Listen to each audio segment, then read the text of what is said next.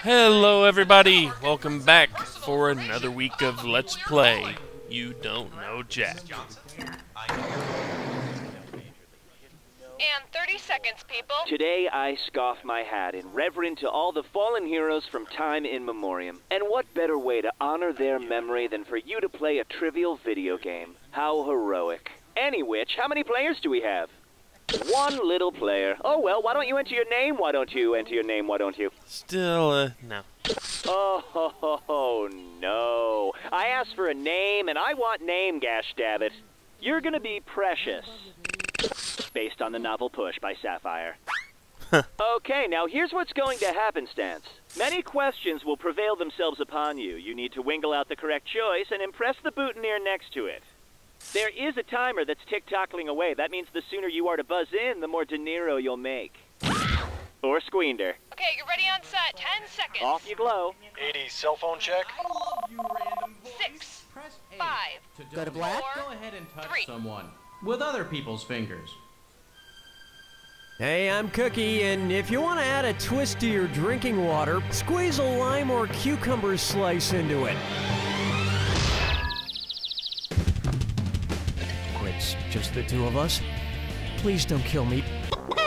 And today's wrong answer of the game is being brought to you by Mee-Ow, Inappropriate Cat Accessories. Because your cat has pissed you off for the last time.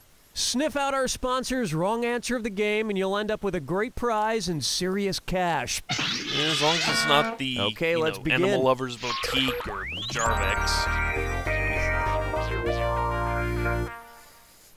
Okay, to get things started, that angel wears too much eyeliner.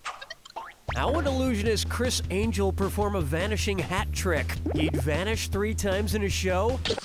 In sports such as hockey, a hat trick is when a player scores 3 times in one game. But if he just vanished once and for all, that'd be fine. Did not mean to pull the trigger that fast. Been playing too much of the Facebook version, apparently. Coming up, I have a degree in geography. You ever seen these things the contestants have to eat on Survivor or Amazing Race? I mean, do they realize when they eat those live beetles and spiders, they're eating the poop in their intestines too? I would never eat a live beetle or spider, unless I was assured it had just been given an enema. Anyway, which potential Amazing Race food challenge includes a food named after its country of origin? German chocolate cake-fed maggots, French fries and bull's testicles, toenails marinated in Russian dressing, or intestine with a side of Turkish delight? Pretty sure French fries aren't French. We'll go with turkey. Time. Turkish delight, the sweet confection, originated in Turkey. But turkey originated in America. You can tell because when you eat one, it tastes like freedom. Never considered freedom Here to be we a have quantifiable the taste. Jerry Orchard. And it's a this or dat. I'm going to read off 7 titles. For each one, I want to know if it's a play by Anton Chekhov or an episode of Seinfeld. If it's Chekhov, press the number 1. If it's Seinfeld, press 2. Right answers will get you $300. But answer wrong and it will be worse than the series finale of Seinfeld. Let's have 30 seconds on the clock. Cool, let's do it. The Cherry Orchard. The Chinese Restaurant. The Maestro. The Wedding. The Contest. The Seagull. The Virgin. Not bad. Decent. I'd say you're George Smart. Not Jerry or Elaine Smart, but, you know, smarter than Kramer. Well, that's something anyway. My favorite Seinfeld episode was the one where Kramer concocted that outrageous plan, and George kept having bad things happen to him over and over. Yeah, I love that one. Oh, that was a good one. May I introduce, from the makers of Infant Mortality Rate, Travel Edition. If the board game Life released different versions based on the average life expectancy in various countries, which of these editions would make for the shortest game? Life America Edition, Life the United Kingdom Edition, Life Italy Edition, or Life Japan Edition? I want to say Japan has the shortest lifespans. The penalty is no different, but so you know, this is the worst answer you could have picked. Probably. Want to see the right answer? I have no idea. At roughly 78 years, the CIA World Factbook ranks the USA around 50th in world life expectancy, lower than the UK, Italy, or Japan. Huh. Of course, in the game of life, if you get married, buy a house, and have children, you'll feel like you're dead at around age 30. Not really true, but could be. Could be. Up next, let's party till the credits roll.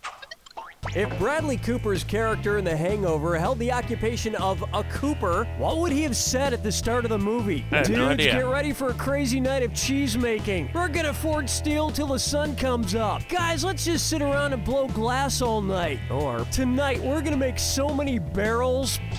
Cooper sounds like someone that makes barrels to me. A Cooper is somebody who builds and repairs barrels for a living. I actually would have preferred it if there were some sort of barrel for that scene where the naked guy jumps out of the trunk. Any sort of barrel blocking the view. A pickle barrel might have been appropriate. Let's say so long to round one. And surprisingly, you're doing pretty well.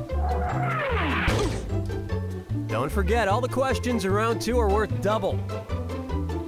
And don't forget, our wrong answer of the game is still out there waiting to be picked. Okay, we're bringing it on.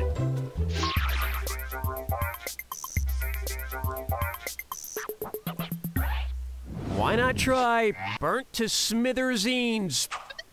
What might employees of The Simpsons' Mr. Burns call him if a fire destroyed his epidermis, dermis, and some underlying tissue and muscle? C. Montgomery first-degree burns, C. Montgomery second-degree burns, C. Montgomery third-degree burns, or C. Montgomery fourth-degree burns? I'm pretty sure they call that a third degree. No? They called a fourth degree then. Smart people choose this. A fourth-degree burn involves the destruction of the dermis and epidermis as well as damage to the underlying tissue, muscle, or bone. I can imagine how difficult it must be to locate yellow skin grafts. Maybe from Regis Philbin. Well, he's more of an orange. So snooky. Oh well. Here's one I like to call, Gentlemen Like to Be Solicited. Which literary gentleman might receive a direct mailer for a gentleman's club if the mailer were sent to the Pemberley estate? Rhett Butler or current love interest, Mr. Darcy or current male protagonist, Heathcliff or current vengeful lover, or Ernest Worthing or other? And Pemberley Estate. Never heard of it. Not Wait, much wait, time wait, left. Were you thinking of this one? Mr. Fitzwilliam Darcy, the male protagonist in Jane Austen's Pride and Prejudice, lived at Pemberley. Did they even have gentlemen's clubs in 1800s London? Kindly remove your outer garments. Now would you please take off your foundation garments? Yes, quite lovely. Heathcliff? Well, the cat's out of the bag. And so is its riding gear. You want a cat saddle from our sponsor, Mee-Ow, Inappropriate Cat Accessories. If your cat could thank you, it probably wouldn't. Today's wrong answer of the game is accompanied by an $8,000 cash bonus. Have at it. Looking chickens picking out a mate. Guess I'll marry 8. Coming up next, pick a number, any number. Which TV show was on the air for more seasons than the number in its title? 6 Feet Under, Seventh Heaven, John and Kate Plus 8, or 24? Now, let's see. Which one would have survived longer? Seventh Heaven sounds like a good bet for that. Seventh Heaven ran for 11 seasons. And speaking of heaven, those 11 seasons really felt like an eternity. Strolling through the park with the sarsaparilla. For me, if I'm right. Up next, Stir Friday Nights. Most Chinese restaurants these days advertise that they don't use MSG. It's so annoying. I had to drive all over the place last night just to find a place that'll give me dangerous doses of delicious sodium. Which reminds me, I still need to read my fortune cookie. Cookie, fortune, messages. Okay, here we go. When life gives you apple slices, take the largest piece. Hey, how did they know I was going to be moving to New York City? Well, if that's the case, which piece of the Big Apple should I move to? The Queens slice, the Brooklyn slice, the Manhattan slice, or the Staten Island slice? No idea. Yeah, which is the biggest? What do I think Brooklyn's in? Nope. No, I'll get this. The largest borough by area is Queens. My female friends who live in New York told me that if I ever moved near them, I would totally be the Samantha of the group. I have no idea what that means. Neither do I. Probably something to do with Friendship Diaries. No, what was May the I name of that introduce? show? Who got feces on the space bar? Ew.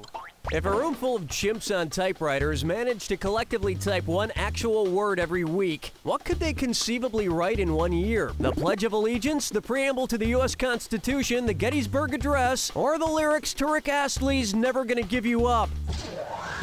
One actual word every week? Which one contains nothing but words? Only 31 words in the pledge. Those chimps could crank that out in under 8 months.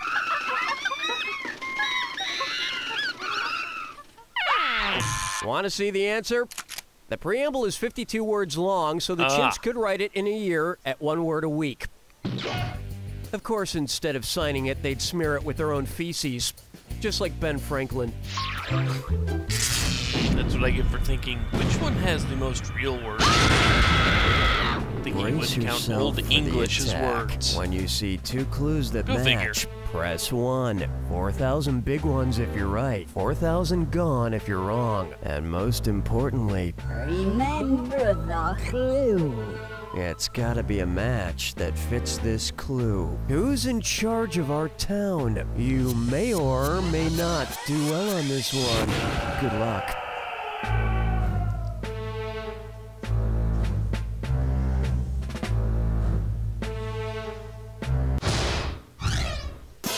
I couldn't remember his name. Yeah.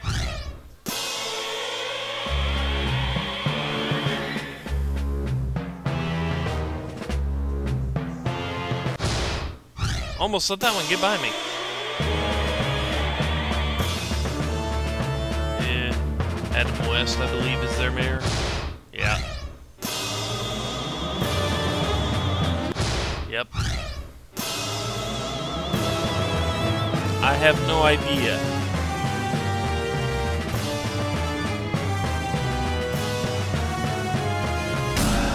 Never watched Buffy, folks.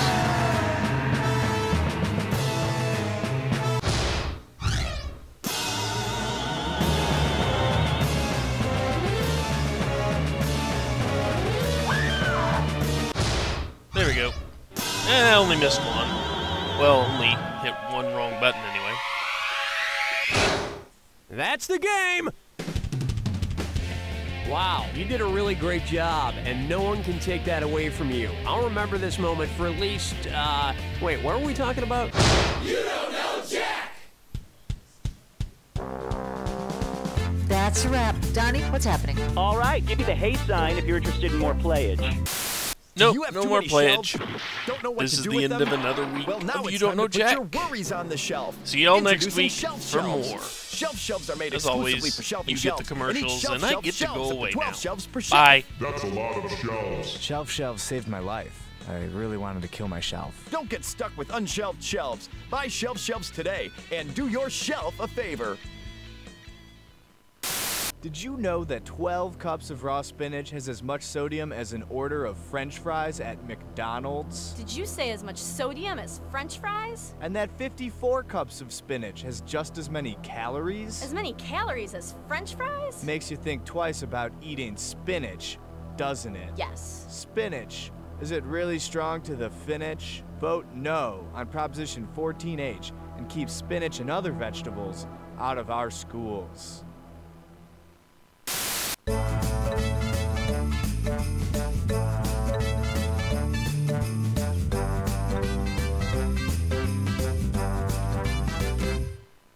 Hello, I'm Nick Bear, and I'm not here to sell you anything. I used my own money to buy some advertising time to let the world know that I hate Jeff Hansen. This isn't a tricky sales ploy or a joke. Seriously, Jeff Hansen of Chicago, Illinois is a real person and a jerk, and I really hate him. A lot.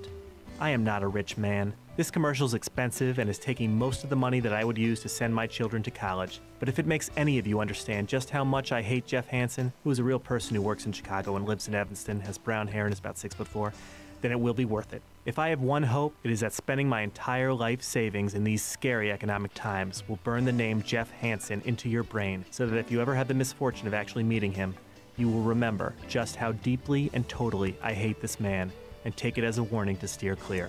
Thank you for listening, unless you happen to be Jeff Hansen, in which case, you, sir. Hey everybody, this is Mike Builder, General Manager of Jellyvision Games, the makers of You Don't Know Jack.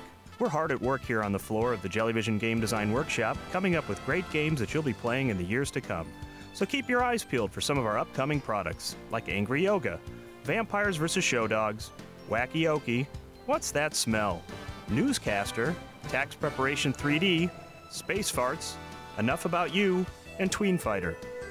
We're also working on lots of casual games that are fun for the whole family. Puppy Bucket, Everybody Help Grandma, Jarts, Awkward Confessions, and so much more. So if you love fun and fart noises, clear some room on your game shelf for the Jellyvision games of the future.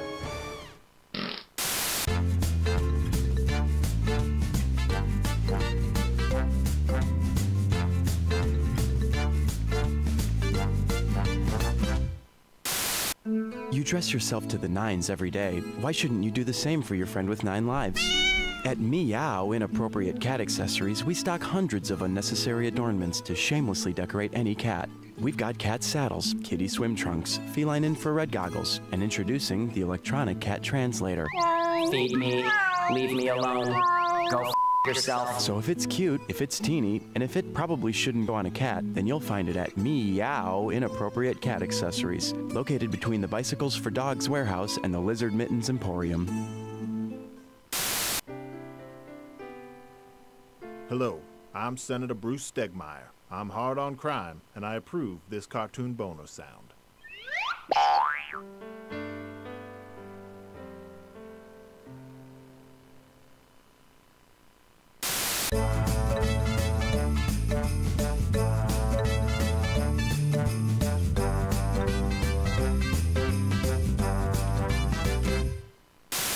I'm so embarrassed, Barbara. I just don't know why this is happening to me. Maybe it's time we considered getting a little help. What about a prescription drug? Or maybe I should just put my in a splint. Trouble chubbing up? Scared of pills? Now there's help from Professor Willie's Dingle Splints, the only $5.99 over-the-counter solution.